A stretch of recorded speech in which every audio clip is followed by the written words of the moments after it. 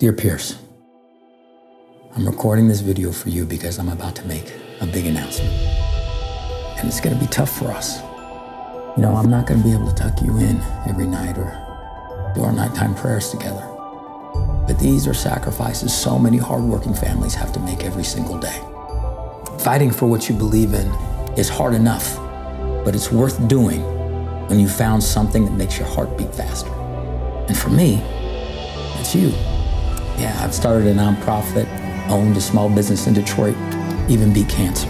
Served on President Obama's cancer panel, earned Ivy League degrees, and written best-selling books. But for me, adopting you is the greatest thing I've done in my life. You see, the world you're growing up in doesn't feel like it's getting any better. It's more divisive and more dangerous. When you told me that you were afraid to go to school because of shootings, it's not freedom.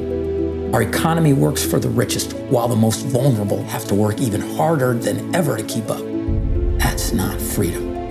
At the core of so much of this are too many politicians in office that don't really care about people. You see, what I learned on my grandfather's farm growing up is that when you plant something in good soil, you get something much better in return. That's why I'm raising you in Michigan. A community where people are kind, work hard, and believe the future is worth fighting for. Because every child in every neighborhood, in every town across Michigan deserves the freedom to flourish. I believe our government should work for the people, be a force for good, and protect our freedoms. And that won't happen if we keep electing the same type of people to office. That's why I'm running for the United States Senate, to represent Michigan.